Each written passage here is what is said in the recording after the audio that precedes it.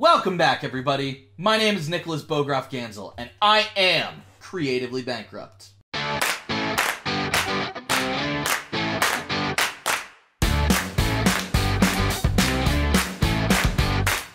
So today, we're diving into Season 1, Episode 15 of Avatar, The Last Airbender, titled Bato of the Water Tribe. Bato? Bato? I think it's Bato. Bato of the Water Tribe. I'm assuming they meet Bato, and he's from the Water Tribe. I suppose it could be a she. I don't know. Bato sounds like a guy's name. Although now that I think about it, when I hear Bato, I immediately think Balto, because it's spelled the same way, but missing the L, so... And it doesn't help that I just watched Tuca and Birdie with anthropomorphized dogs, and it's so, like... In my head, I'm picturing them meeting a waterbender who's a husky. I don't think that's what the episode's about. All that to say, I don't know if they meet this guy on the road or if they suddenly make it to the North Pole. There are only, like, 6 episodes left in the season, so they could make it to the North Pole at any time now. I don't think they make it to the North Pole, because if they did, why would it just be about one dude from the Water Tribe? I think they meet another member of the Water Tribe on the road. That is my theory. I'm hoping Zuko's in this episode, because he wasn't in the last episode, but, you know, that's how it goes sometimes. Yeah, beyond that, I really don't have a lot of predictions. Last episode, the only real thing that changed in the status quo last episode is now Aang's unrequited feelings for Katara are possibly slightly less unrequited. Like, they're not requited yet. But it's an inkling in her mind. So I don't know if that's going to be relevant to this episode. That seems like the kind of thing they might let sit for a few episodes before they really dig into it. But then again, for all I know, this episode's going to open, and the first thing that happens is she'll be like, Aang, I must think about this. I must ponder on this whole fortune teller situation. I don't know. I'm speculating. So yeah, I have really no serious predictions for this one. So I'm just going to go ahead and start. Oh, and as always, if you're watching my videos without watching the original content first, you're doing the content a disservice and you're doing yourself a disservice. If you really do want your first experience of Avatar to involve me, then head over to my Patreon. For just $1, you can get access to my uncut reactions that you can play alongside the original content. Let's dive in. 100 years passed and my brother and I discovered the new Avatar. Who's actually the old Avatar. But I believe Aang can save the world. He can, guys. He absolutely can. Did someone lose something? No, we found something. Which means someone else did lose something. Water Tribe warriors ambushed a group of firebenders. The warriors drove them down this hill. Damn, you're good. Or you're making this shit up. The trail ends here. Wait, look! It's one of our boats! You noticed all that shit in the woods but didn't see the boat? Dad was here. Yay! Uncle Iroh! Look out! Stay back! Oh my god. We're after a stowaway. Hello. Hey, stop that! By then he'll be in jail and I'll have my money. Who is But how did you find him on my this ship? woman? My sheer shoe can smell a rat a continent away. Well, I'm impressed. And apparently that's called a sheer shoe. Is that a possible love interest for Zuko? Because Uncle Iroh already seems to approve. You're not old enough to go to war, Sokka. You know that. I'm strong, I'm brave. His little I can kid fight. voice. Please, Dad. Sokka? Bato? Who the what now? Bato. Bato! I was wrong. Sokka, Katara. I would not have considered that pronunciation. I should have. Especially since I compared it to the word Balto. Bato, damn. The sisters craft ointments and perfumes. Maybe we could dump some on Appa, because he stinks so much. Am I right? You have your father's wit. Oh, that tells us a lot about his father. Nothing's cozier than dead animal skins. Mama! Ugh. Is it true you and Dad lassoed an Arctic hippo? It was your father's idea. He just dragged me along. Well, the hippo did the dragging. Oh my god! Something Momo won't eat? What's that story? It's a long one, Aang. Some other time. Oh. Holy shit. That dude looks like he belongs in Street Fighter. Step aside, filth. He means no offense. I'm certain you bathe regularly. I need to talk to you. Your beast trashed my ship. You have to pay me back. Oh, I'd love to help you out, but I'm a little short on money. Drinks on me! Oh! I like her already. I need you to find someone. What happened? Your girlfriend run off on you? It's not the girl I'm after. It's the bald monk she's traveling with. Whatever you say. I don't like the design of its nose. Its nose looks like hands that are doing this. And that unnerves me. You can come with me and see your father again. That would be so incredible. Katara. I do really miss him. Oh. But we can't. We have Yeah. to take Aang to the North Pole first. We don't have time for a long detour. Oh, and you walked out right before the best part. Can't believe they would leave me. Damn. I'm looking for Bato of the Water Tribe. Make sure he gets this. Oh, are you gonna do something childish, Aang? It's the map to Sokka and Katara's dad.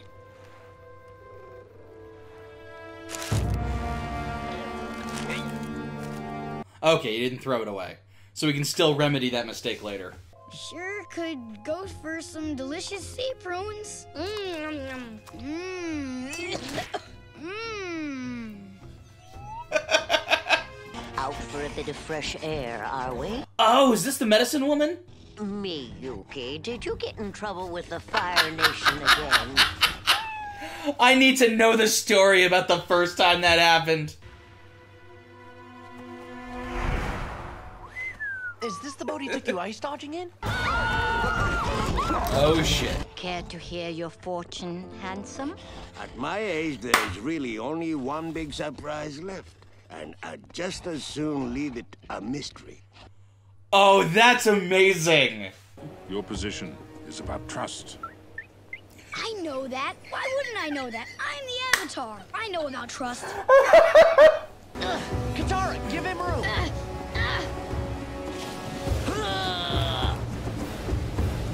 That was lucky. Great job. Oh, shit. There's no way through! Now! This might be considered cheating. Just saying. And for Aang, the mark of the trusted. You are now an honorary member of the Water Tribe. I can't. A messenger gave this to me for Bato. You had it the whole time? Well, you can go to the North Pole on your own. I'm going to find Dad. I'm with you, Sokka. Damn. Sometimes 13-year-olds act like 13-year-olds. Or 12. I always fuck that up. I'm an idiot, Momo. Yep. And now they're gonna show up. But they have the scent of Katara, not of the Avatar. And a young man with a scar. Zuko. The beast was using the scent of a necklace to follow you. A necklace. Katara! Nice! The pieces are falling into place. This is gonna be one epic climax. And we just dove right into it. So this is your girlfriend. No wonder she left. She's way too pretty for you. Where is he? Where's the Avatar? Oh, shit. What are we supposed to do now? It's seeking a different scent.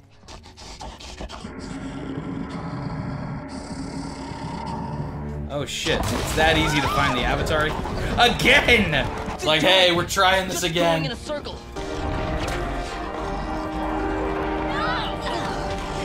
Nicely done, Aang. Yeah! Take that! Angry Appa! Alright, we haven't had a real square-off between them in a while.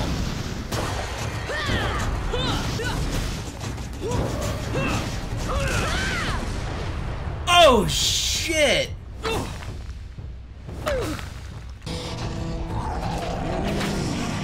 Oh, no.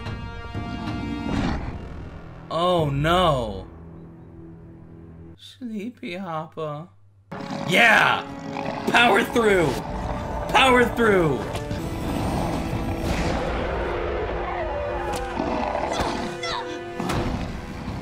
Oh, shit! Ah! Ah! This is a clusterfuck! I'm starting to get some feeling back. Once again, Sokka's the butt of the joke, and it's hilarious.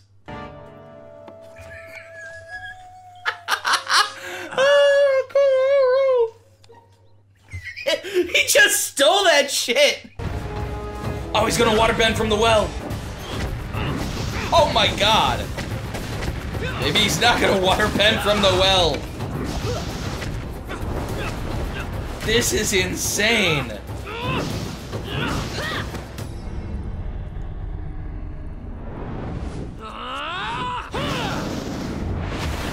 Yes, he is gonna waterbend from the well.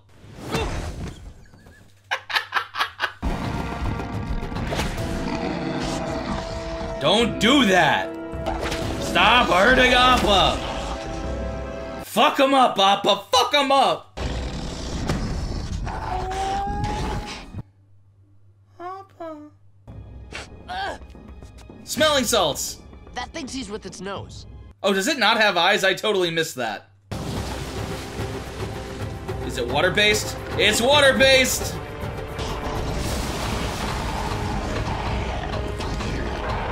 Yeah, it really doesn't have eyes. Oh! No! Good catch. Uncle? I didn't see you get hit with the tongue.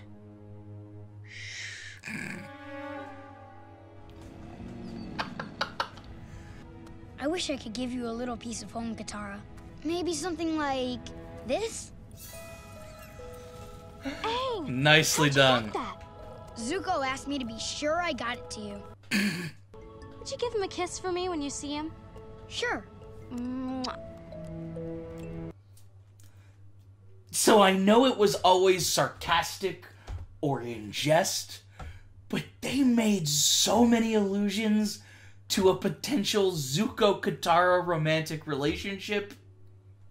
Like, what the fuck? Right when I thought, oh, here's potentially a love interest for Zuko, so, like, maybe I was imagining things. They're like, oh, Katara's your girlfriend. Oh, give Zuko a kiss for me. Like, what the fuck, show? I feel like you're just messing with my head now. Because I don't necessarily, like, seriously think that's what's gonna happen. But every time I start to be like, nah, I'm making this up. It's in my head. There's, like, another nugget of, like, well, don't give up on that idea. I don't know what to make of that. I just don't know what to make of that. Overall, I really like this episode. It was a solid episode. I might like it more than episode 13, just because the characters were together more. But it's close.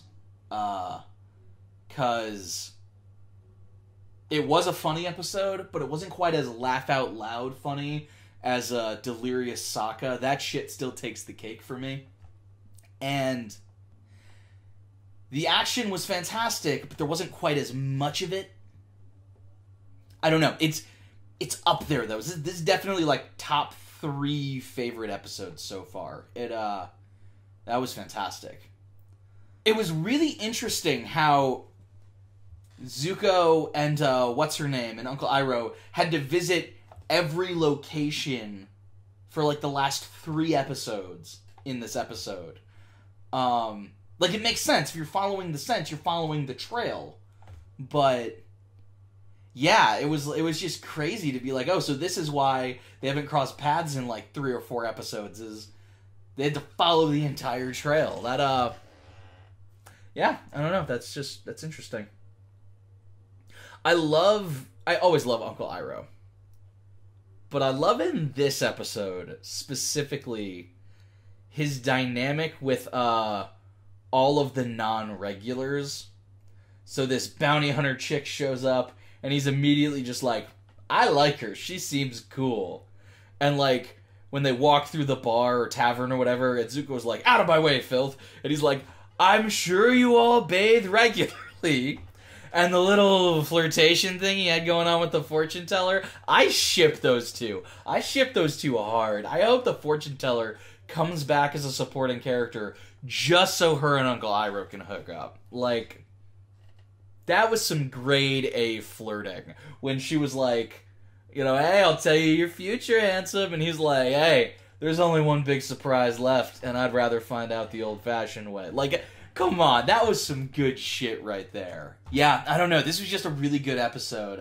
I still think it's kind of cheating to use the bending to pass the test, but since they said he had already proven himself and already basically passed the test, then I'm fine with it.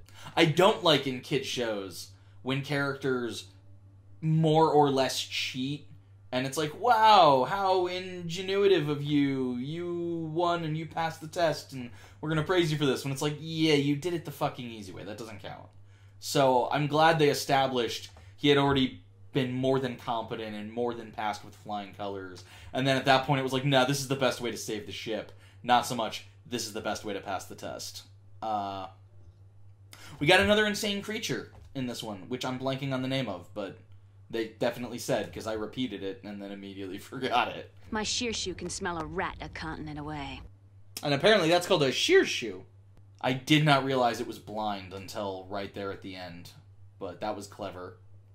This fight between Aang and Zuko has been better than all of the previous fights between I almost said between Zhang and Uko. Between Aang and Zuko. Seriously, this fight was just phenomenal.